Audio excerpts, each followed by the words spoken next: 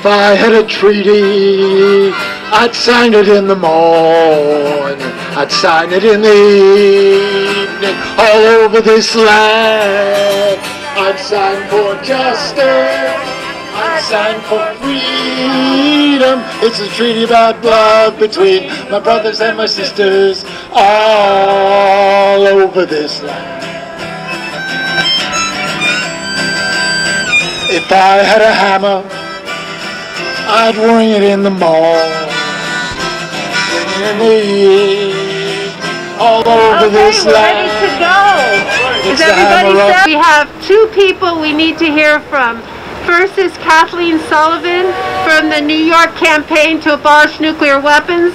Because of her work and many other people she brought, the United Nations sent a message to the world. You can tell us about it. Kathleen Sullivan. Hi everyone. I just want to first echo on something that Joanne was talking about.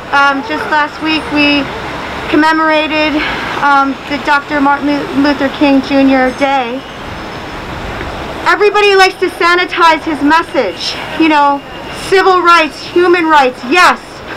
But he was also about poverty and the problems of capitalism, and also about militarism. Dr. King and other civil rights leaders like Bayard Rustin, a New Yorker, recognized nuclear weapons as the ultimate tool of white supremacy. Nuclear weapons are racist, they are colonialist, they are patriarchal, they must be got rid of for the sake of our planet, as Owl just said, for the sake of lifting each other up. What is exciting right now in New York City is that we have just passed legislation through City Council making New York City again a nuclear weapon-free zone, creating the impetus for our new comptroller Brad Lander to divest our pension funds from nuclear weapon producers. This is fiscally responsible, it is morally responsible. Also in this legislation, we will be revisiting the spots where uranium was stored for the Manhattan Project. The nuclear age was born in New York City, from Pupin Hall in Columbia University, where the first successful fission experiments occurred, to the offices downtown where the Manhattan Engineering Project existed. Also sites in Queens, Staten Island, and here in Manhattan, uranium was stored for the nuclear weapon project in Los Alamos. Few New Yorkers know that.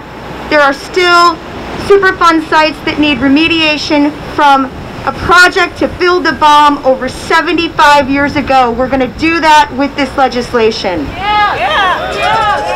I'd just like to say briefly, this coat is very warm. This coat was my friend Sandy Parker's. Sandy died just a month ago. This coat is keeping me warm. There are many New Yorkers who are freezing on the streets right now because they don't have a home. They don't have a warm coat like this. While the United States government invests in weapons of omnicide, people in our own country are starving and dying from cold. This cannot continue to happen.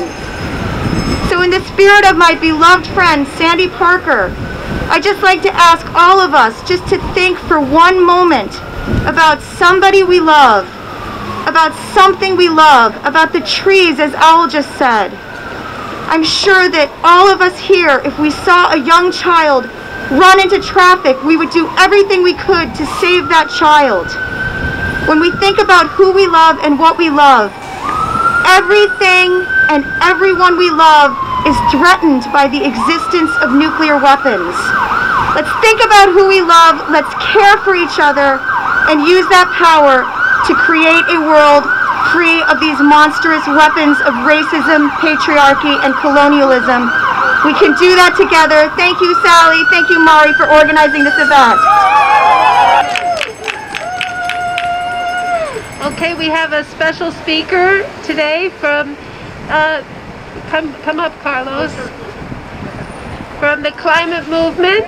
So we want to hear what you have to say. Sure. Well, happy Earth Day, comrades.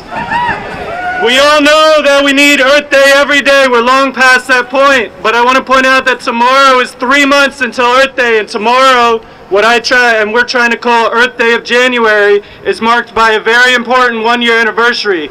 So I'm grateful that we were invited in here. We're called the Earth Flag Brigade, and yet, though I'm speaking right now, we more want to speak with this flag, because we're going to a place in just a minute where right across the street, thank you, right across the street there's 190 some odd flags. However, nation states have not served us. If nation states, the European nation state has led us to the point where there are nuclear weapons, we're at the ad absurdum endpoint of these illegitimate formations that do not serve the people. We, the 99%, do not want nuclear weapons on this earth. So let our voices be heard as we walk. Let these flags say that this is our home. This is what we're defending. The rest of it is just the military-industrial complex and the warmongers, and we don't want any more of that. Humans want the extinction of nuclear weapons, not our own extinction. Thank you. There's some people that need to speak too, so maybe Jun-sung, can you say just a couple words? And Al, could you say a couple words?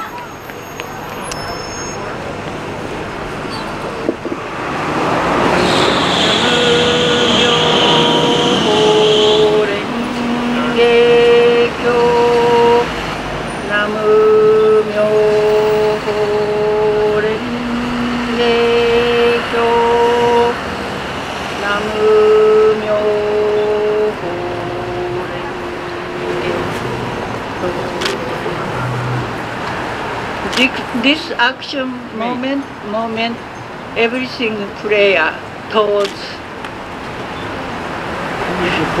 So I like to introduce Aul. He's a Ramapo Ramape tribe people. They are living Manhattan original people. So I very appreciate Aul is here because they are original people where to go, from 500 years. So he gonna offering prayer to this land. Thank you.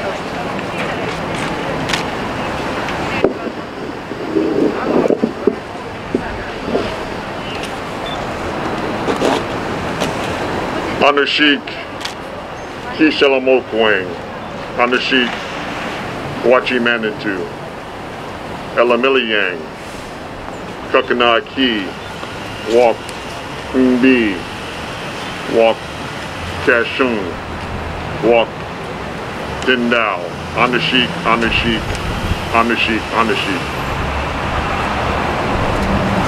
So oftentimes when we talk about land acknowledgements, we focus on the human world. I also wanted to acknowledge the natural world as well. And in that prayer that I just said, it's from the original language of these lands, the Muncie language. And what I said was, thanks to who created us from thought, thanks to the Great Spirit for giving us our Mother Earth, the waters, air, and fire. And I have this water here from the Ramapo Mountains, the sacred Ramapo Mountains.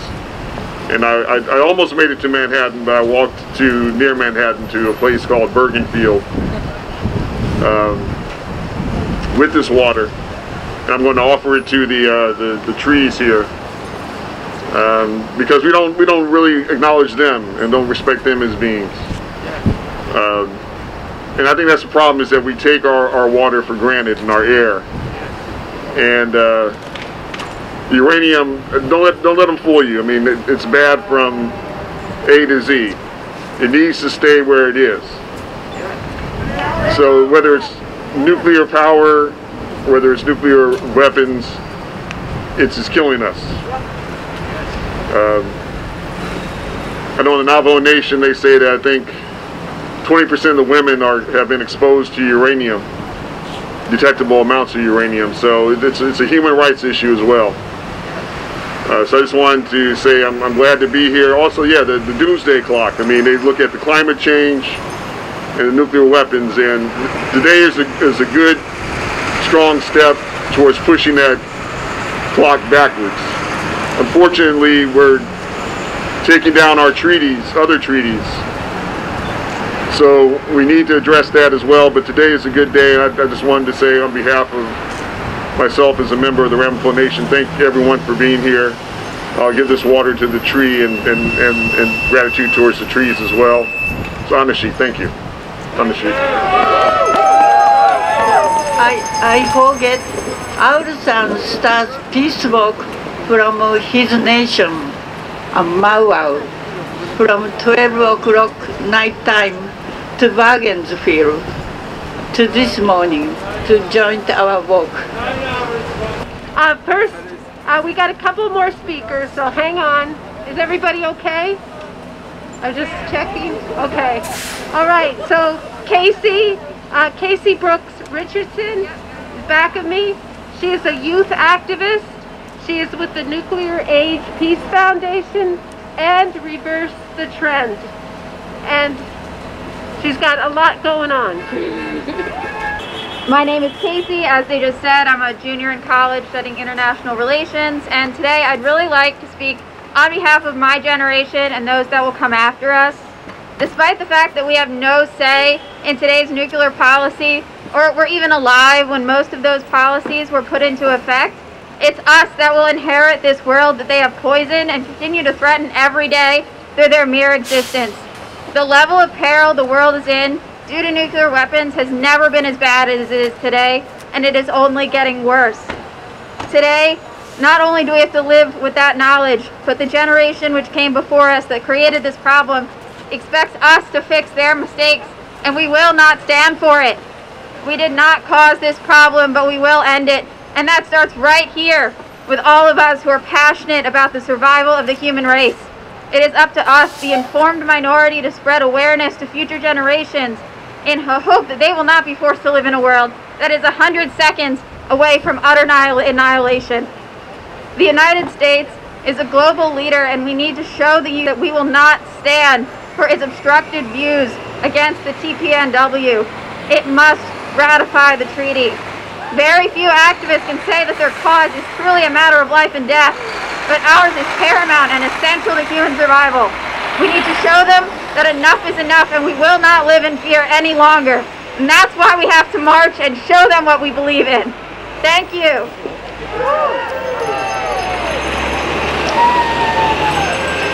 All right, so moving along. Poor People's Campaign, Lars Swan, come up. Say a couple words, because, yeah, give it to us. Thank you. I'm Lars with the New York State Poor People's Campaign. A national call for moral revival. Our country's all pretty screwed up. We're a really backwards nation here. It's not a banana republic, more of a bomb republic. Our economy is failing because we have a health crisis and we have people dying. We have over 140 million people who are poor or who are one health crisis away from being wiped out economically. We have people losing their homes, being evicted. Anyway, I don't want to keep you standing here. I want to get walking. All I have to say is the Poor People's Campaign is a nonviolent revolution, but it is a revolution. And we see militarism as being one of the evils, interconnected with the other evils: environmental destruction, lack of health care, poverty, sexism, racism, all the rest. It's all one big, ugly system that has to change, and we have to change it. Thank you for being here. And move. is Emma Pike. She is a peace educator and a member of Reverse the Trend. She'll tell you more about that. Emma? Yes, thank you so much, Sally, and thank you so much everyone for being here. As Sally said, my name is Emma Pike. I am a peace educator, and also I'm here today on behalf of an initiative called Reverse the Trend, which works to amplify the voices and activities of youth activists, young people who are fighting for nuclear disarmament and climate justice. And recently, I was on social media, as many of us are these days, and I saw someone post this very famous quote by a previous U.S. President, John F. Kennedy, and it goes, "Ask not what your country can do for you, ask what you can do for your country." And those are beautiful words, but I think actually today, we need to be asking also what our country can do for us. Or rather, what is the bare minimum that any country should do for its citizens and its inhabitants? And we can think of many things: provide education for all, access to health care for all, basic human necessities. But I think that before anything, a country's most fundamental duty to its inhabitants is to keep them safe and to never infringe on their right to exist, to never infringe on their right to life. And of course, the possession and the development of nuclear weapons is the ultimate infringement on our right to life. Yes! As we know very well, nuclear weapons quite literally have the power to end human life as we know it. But a revelation for me was actually that nuclear weapons don't just have the potential to wipe out human life and life on Earth as we know it. In this country, as some of the speakers before me have alluded to, nukes are actually killing people every day. And I'll tell you what I mean. In 2020, in the first year of this now 2-year-long pandemic, the United States spent $37.4 billion on nuclear weapons in 1 year. That's $37.4 billion of taxpayer money. In a year when literally hundreds of thousands of people were dying from COVID-19, not to mention any other possibly preventable cause of death or human suffering that you could name, the United States government decided that it was more important to spend $37.4 billion on weapons of mass destruction than it was to spend that money on saving and improving the lives of its citizens and its inhabitants, its people. I think any person would agree that this is unacceptable. So nukes don't just threaten our lives, they actually directly affect our lives every single day. I know this is a grim picture to paint, but the fantastic news is that exactly 1 year ago, the Treaty on the Prohibition of Nuclear Weapons entered into force, and nuclear weapons became illegal under international law. Yes, and as we can see, this is a truly, truly global movement. And around the world, almost 90 countries now have signed this treaty, with the majority of those ratifying it as well. And overwhelmingly, it's the people. It's the people just like us who have made this happen. It's the people who make their voices heard and influence those who have decision-making power. And if there's one thing that New Yorkers have taught me, it is that New Yorkers are experts at making themselves heard. So friends, let's march today to the U.S. mission to make our voices heard and make it clear that we, the people, demand our right to exist in peace. We demand that the U.S. takes one step toward fulfilling its most fundamental duty to all who live on this land, to sign and ratify the ban treaty. Let's choose life. Thank you. Okay, Raging Grannies. So happy birthday to the Nuclear Proliferation Treaty. And we're going to sing Nuclear Proliferation. Ready? Yeah, you hit that. Nuclear proliferation. We must stop its global spread, or the people of the whole world have to live in fear and dread. We must all tell all the nations. We cannot have nuclear war. Peace and justice, common safety. That is what we're marching for. We must destroy atomic weapons. We must make them disappear. We cannot have our lives shattered, and those bombs are everywhere. Now there's a treaty to ban these weapons. Yes. U.S. sign on, do not wait.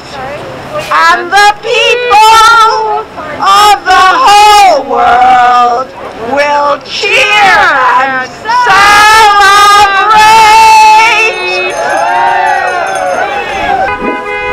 Okay, next up is Sally Campbell from the Morning Heights Friends, Morningside Quakers.